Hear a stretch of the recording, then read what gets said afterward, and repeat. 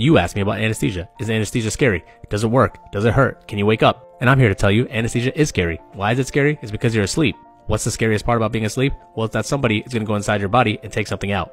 If they're not going to take something out, they're going to connect one thing to another. They're going to burn holes inside your body everywhere that you bleed. And while that's going on, you're going to be asleep. You're going to be paralyzed. You're going to be on life support. You're going to have a machine breathing for you. You're going to feel pain, but you're not even going to know it.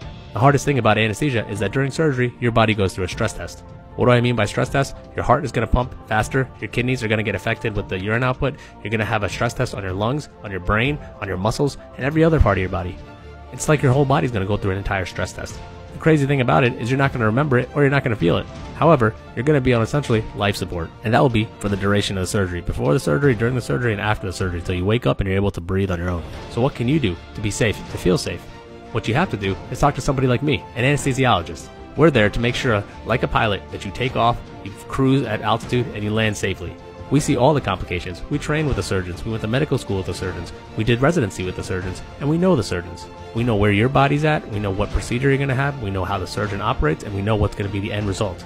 Because of all that, we know how to guide you safely from beginning to end and afterwards through your surgical procedure.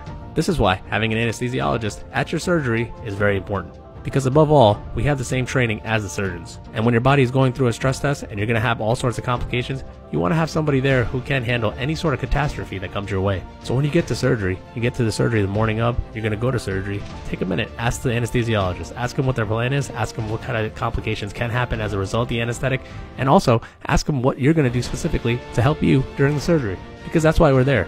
We're not only there to take care of you, we're there to make you feel better. And this is probably going to be the worst day of your life. Anytime you go over surgery, it's the worst day of life, unless you're getting new breast implants or a butt lift. If you like this kind of information, give me a follow and click the like and share buttons so that I can get some more publicity on my page.